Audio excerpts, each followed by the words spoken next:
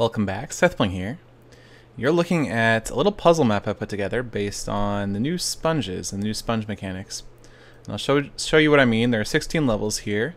The game is called Suck It Up. So let me show you why that is. I'm going to go into game mode 0 and start level 1. They're not actually numbered, but this is the first level. This is the level where you spawn in. The idea is you get a certain number of sponges in each level in order to clean up all the water. So you basically place down all the sponges that you get. I'll put down, well, let's see what happens if I don't put down any sponges. So you get two other things in your inventory. There's an execute level egg here and a reset level egg. So let's try the execute level egg. So first we execute the level and all the blue stained glass turns into water sources.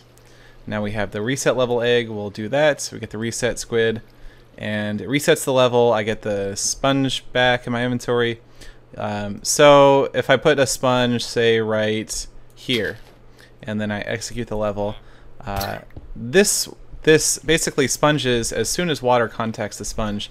Any contiguous water for up to 7 blocks will get deleted by the sponge, and then the sponge becomes a wet sponge and it doesn't soak up water anymore.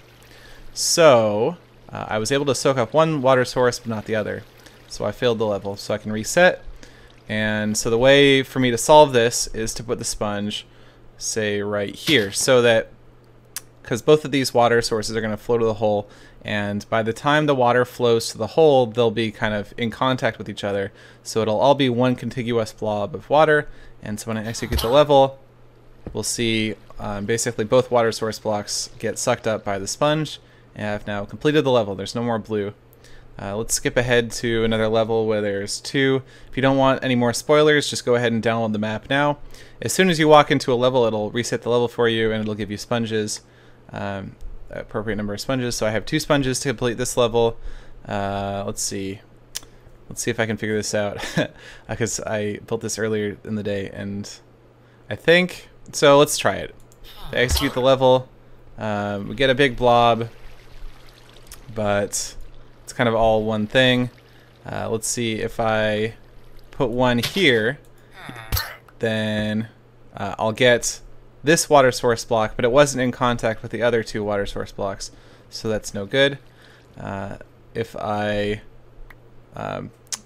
put it, say, here, let's see what happens. I got rid of this one, and these 2 are kind of in contact, so that's pretty good. And so for the final step, let's try putting one here and one over here so that these 2 water sources will be in contact when they touch this sponge. Let's try it out, and it works. So that's how to do 2 of the levels.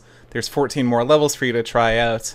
In the process, you will definitely learn a lot about the way that the game calculates water flows and the way that the game calculates sponge sucking power, whatever.